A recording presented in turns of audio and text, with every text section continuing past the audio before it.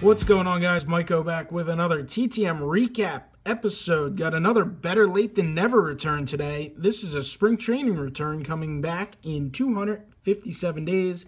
It's a one-of-one success from Padres outfielder Ryan Schimpf. So really happy to get this back. Signed this 2017 Topps Heritage.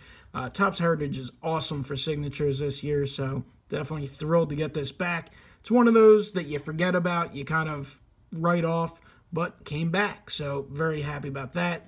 As you can see, it did get a little smearing here. I'm assuming that was done by him, probably after he signed it.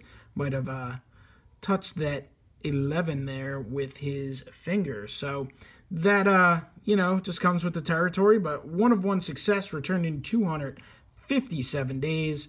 Another nice one for the collection. Comment below, let me know what you think of the return. Hit the like button, subscribe, and I'll talk to you next time. Have a great one.